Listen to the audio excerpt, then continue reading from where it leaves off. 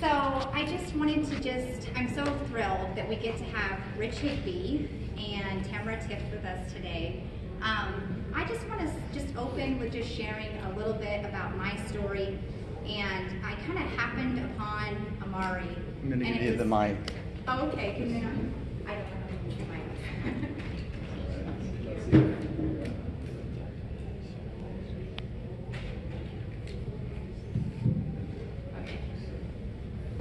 So I kind of happened upon Amare, and I'm so incredibly glad that I did. So what happened was I had a threat of an autoimmune, and my whole right side, I had numbness and tingling, weakness in my extremities. I had migraines, like brain fog to where I couldn't even formulate sentences. I remember waking up and just feeling like, I don't know what's happening to me, but I think I'm dying. And so I went to the doctor, and they just said, you know what, all my scans came back clear, but they said, we don't know what this is, but it might be MS. And of course, that took me on a whole cycle of fear. But the good part is, 6 months down the road, I was introduced to Amare. And I had already started eating paleo and doing everything I could in my power to address these symptoms that I had. And I was feeling so much better, but I still had all these residual symptoms. I needed something.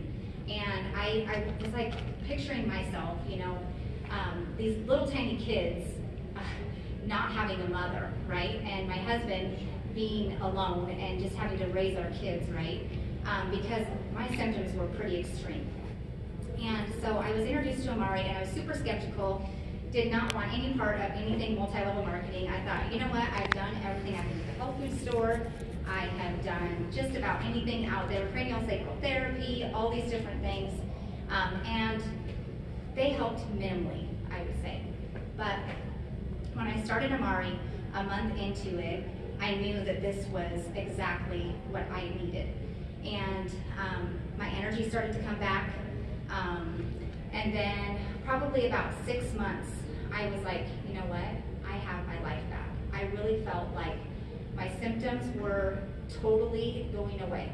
I would still get little tiny things that would come up, but a year later, I will tell you, I'm completely symptom free. And so that is my story and how I came about Amare. And I'm so grateful every single day that I get to be part of this mission with just such an incredible team of people. So with no further ado, we get to have Rich Higbee and Tamara Tiff. So Rich Higbee. I came to Amare because I saw an opportunity to do something really different, something that was desperately needed in the communities, in our societies that we live in.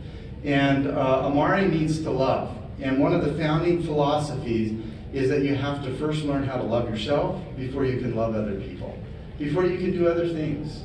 And it's interesting, when you think of mental health, how many of you think of mental health as secondarily to your physical health? So in other words, we focus on diet, exercise, nutrition, and mental health is something that's a little bit more distant from us. So I would like to say that I believe, which comes first, the chicken or the egg? I believe mental health is what drives everything we do. Mental health is the dynamic that drives our physical health. And so if you can first learn to love yourself, many other things are going to fall into place. We developed the company on 5 core values: love, integrity, innovation, service, and humility. Love being the most important. It's the name by which our company is named after. These core values are important to us because not only do they drive people being able to love themselves more and do good in the world, but they also are important to us as a company in the decisions that we make every single day. And when you see our vision, it is to lead the global mental wellness revolution. And the way that we will do that is through creating a holistic mental wellness platform of products, programs, and people. And I know I stand up here and I tell my story, and certainly these issues, whether it was my daughter's addiction or some of my kids that struggle with depression and anxiety, one might think, oh, is Amare the mental illness company? You know, is it the company that focuses on depression, anxiety, and other issues that might be categorized as mental illness? And absolutely not, because we all have mental health. We all may not be mentally ill, but we all have mental health. And what happens when we don't take care of our mental health? What happens? That's when mental illness sets in. So the important factor is, how do we really optimize our mental wellness? And that is through what we believe: products, programs, and people. And so it's kind of like a puzzle. When you look at, are there natural alternative ways that you can address your mental health? And not just in the things that you consume, but in the types of exercises that you do that can help exercise your mental wellness. So we're based in Irvine, California. We have 5 founding executives.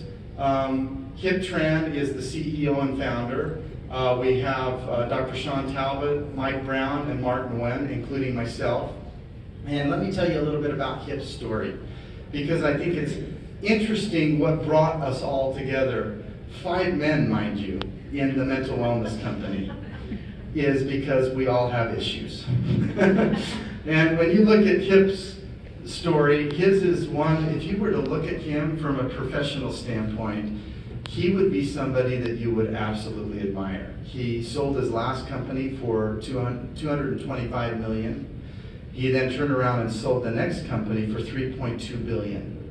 So when you look at, and he's a self-made man. Like, his family fled Vietnam during the Vietnamese War, came over to Orange County, and only spoke Vietnamese, did not speak English, but started a Mexican restaurant in a Vietnamese community. Like, that's true entrepreneurship, right?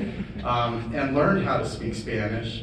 And literally, their whole goal was to make enough money to get Hip into college, and wanted him to become educated, wanted him to become a doctor or a dentist or a lawyer. And Hip got to his 5th year in college. They spent a lot of money for him to do that, and he ended up dropping out.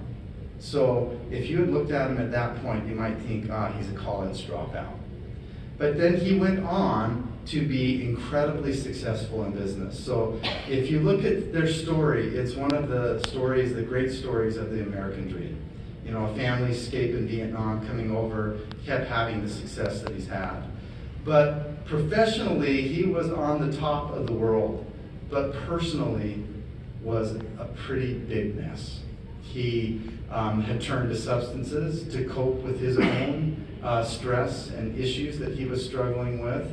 He ultimately, it nearly took his life. It nearly killed him, his health. It deteriorated very rapidly, and he ended up checking himself into a treatment program. He sold his company, and he basically retired and was going to focus on getting his health right. When he finally did that, that's when he decided that, you know what, I can't go through everything that I've been through in my life, number one, and not make a difference. Number two, if all I did was went on vacation after vacation with all of the money that he had made, his life would be meaningless. So that's when he decided that he wanted to start Amare. And as he's attracted all of us, each with our own stories, I absolutely, there's no question, Dr. Sean Talbot has spent the last 15 years in biochemistry and nutrition.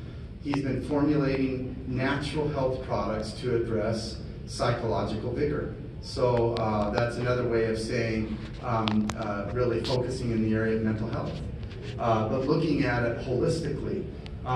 His brother died of a drug overdose 15 years ago, completely shifted Dr. Sean's focus into this space. And we wouldn't have these amazing products that we have today without Dr. Sean Talbot. So isn't it interesting how you can take your own personal, I sometimes like to say your own mess, and turn it into your message? And that's exactly what we've done. We feel passionate about what we're doing. We believe that we can make a difference. We believe that there's a desperate need for what it is that we have to offer. So I have a question for all of you. How many of you growing up, you were educated on how to take care of your physical health? Okay, raise your hands. Okay, is there anyone here that was not educated on how to take care of their physical health? Their physical health. You were not. No. So diet, nutrition, things like that. Okay, so one out of however many are here in the room. Now, let me ask you this. By the way, national statistics show that 7 out of 10 people were educated on their physical health. Okay, that's what the national statistics. Now, here's my next question. How many of you were educated on how to take care of your mental health? Raise your hand. 1. That's pretty close to what the national statistics. 1 out of 10 people. Okay, I just want to pause for a minute. Do you guys realize the magnitude of that? I travel across the country. These numbers are no different here in Spokane than they are in New York City, than they are in Mexico City, than they are in Utah, than they are in Orange County, California. It is absolutely astounding to me that none of us were taught how to take care of our mental health. And yet we wonder why mental health issues are the greatest contribution to global health burden in our society today. So this is a staggering statistic that we feel compelled to change. And there is really nobody doing what we're doing in this space to help to change it. In fact, when you look at, they call stress the health epidemic of the 21st century.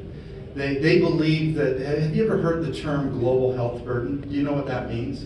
Who knows what that means? It's spent on people that are sick trying to Yes. get well. Amount of money that's spent on people that are sick trying to get well. For years and years, I've been in the health and wellness industry for 25 years. Do you know what the top 4 issues that were reported that caused the largest amount of global health burden? What would you guess they to be? Actually, number 1 was cancer, heart disease, diabetes, and obesity. Stress and depression were way down on the list 15, 20 years ago. And they predicted that one day it would be in the top 5, but not until sometime after 2030. That's what they predicted. Well, today it is number 1. Number 1. And yet, how many of you know of any other options out there to help you to manage your mental health other than pharmaceutical? There's not a lot. You know, some people think therapy. They might think, you know, the typical scenarios are if you're struggling, there's therapy, there's medication. But aside from that, we don't really know other options. And most of us grew up not talking about it, so we don't even know who to turn to address it. So therefore, we are where we're at today in our society. So what is mental health? We think of it as a pill. We think of it as an illness. Like, let me just be honest here. When I say the word mental health, how many of you immediately think mental illness? Raise your hands. Isn't that interesting? Now, when I say the word physical health, how many of you think physical illness? Isn't it interesting that we have conditioned ourselves that mental health means mental illness? And so because we feel that way, we just push it off into a corner because no, we're not mentally ill. And most of us are not. But we think because it's not associated with, we think it's associated with mental illness, we don't do anything about it. We just let life happen. And that's wherein the problem is created. So think of it this way. If you never learned how to exercise and never exercised, what would it do to your physical health? Destroy it. It would destroy it. If you never knew how to eat properly, and some of us know how to eat properly and we still choose not to do it, how does it affect our physical health? It affects us in a whole magnitude of different ways. So think about that as we continue into the conversation. So a lot of us, when we thought of what are the options out there to take care of our mental health, you know, we thought, oh, I have to become a tree hugger. or I have to, eat plants, or, medicines from the earth, or run around the forest naked and afraid, and that's how I'm supposed to address our mental health. Like, seriously, isn't it? We're funny because on one hand, we've tucked it away in this little corner over here, but yet the only other option that we've thought about that could address mental health was something that was so holistic and alternative that it took us way out of our comfort zone. And so that's also not the only option. There are people that love to spend time in nature, and that's very healing for them. Or they love plant-based medicine, and that's healing and important for them. But for most of the society and for the mass market, we have been led to believe that stuff is woo-woo. And therefore, we choose not to associate ourselves with it. So there are some changes that are happening, and that's what I want to spend a little bit more time talking about. First of all, let's talk about what is mental wellness. Well, it's focus. It's pressure management. It's learning how to be confident. It's mental performance. It's stress resilience. That is my favorite word, resilient. Who knows what resilient means? What is resilience? Yes? The ability to bounce back from life. From a stressful situation. Like, how many of you know of someone, I'm not going to say you because you don't have to raise your hand. This is not like a tell-all story here. But how have you know of somebody that went into a stressful situation and have never recovered from it? They're not resilient. They don't even know how to be resilient. They were never taught. They're certainly not physically apt to be able to be resilient. So the other piece that I would put up here is exercise. It's movement. It is being able to move. So here's the interesting thing about movement or exercise. How many of you have heard this statement before? If you would just get up and get out of bed, you would feel better. Have you ever heard that? Have you ever been depressed? Somebody telling you to get up and get out of bed because you'll feel better, you just want to slap them across the face. How do we help people to be able to get to a point where they actually can get out of bed? That's mental wellness. That's not which drives which. It's not the physical health drives the mental wellness. It's the mental wellness drives the physical wellness. So that's an important dynamic to it as well. So there's a continuum. We call it the mental wellness continuum. We all fall on this continuum. Some of us are down here in the disease state, where we might have depression, anxiety, diabetes, arthritis, dementia. We might have been diagnosed with bipolar disorder, with major depressive disorder. So this is where a certain percent of the population falls. Okay, or somebody might be all the way up here on the optimized side of the mental wellness continuum. This might be an elite athlete. Somebody that's just trying to shave seconds off of their race time because that can make all of the difference for them. All right? Most of us, this is also a very small part of the population. So small part of the population, this is where most of us fall. Normal. One of the things I absolutely hate when I go up to somebody is I'll ask them, how you doing today? What do you think they say to me? What do most of us say? Good. Fine. Fine. You know what fine means? It means fouled up, insecure, neurotic, and emotional. That's what fine means. Like, we were not meant to live here on this planet and just be fine. We were actually meant to thrive. And so how do we help people wherever they're at on the continuum move up here? And what if you're up here? How do we help you go off the continuum?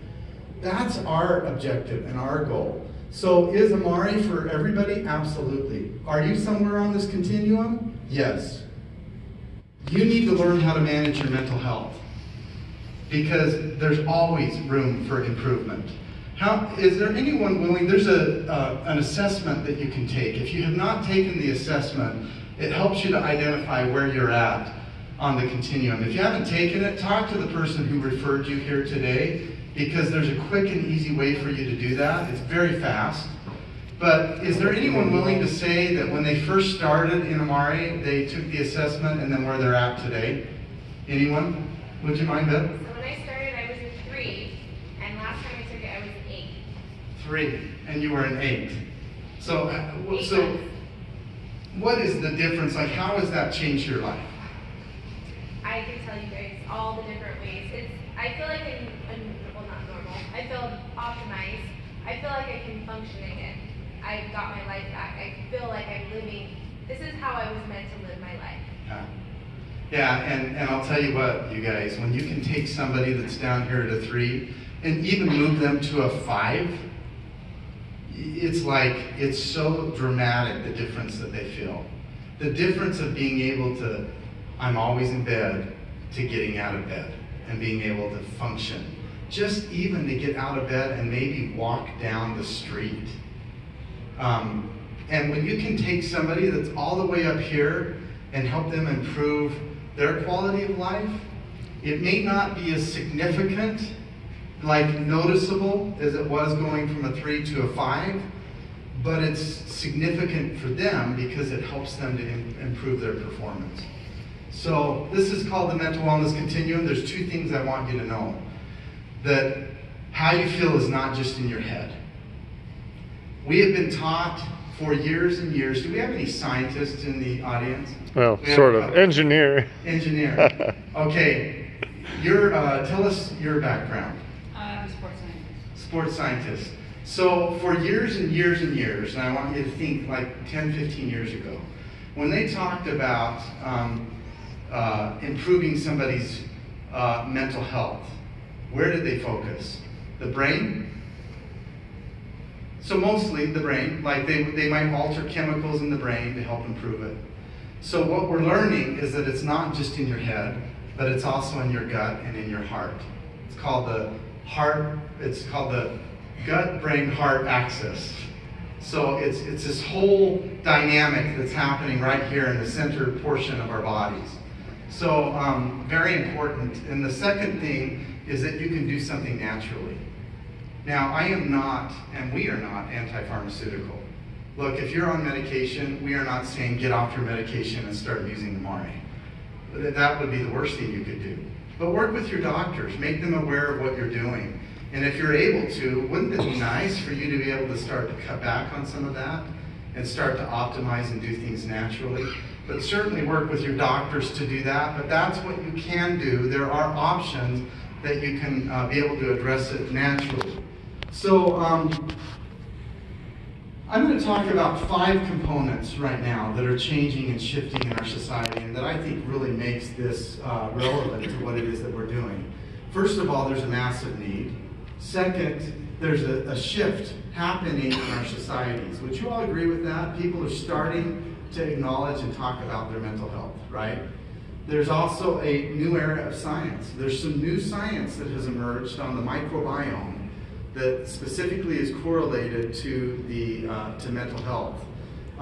There are unique products for the first time on the market that really address the gut-brain connection.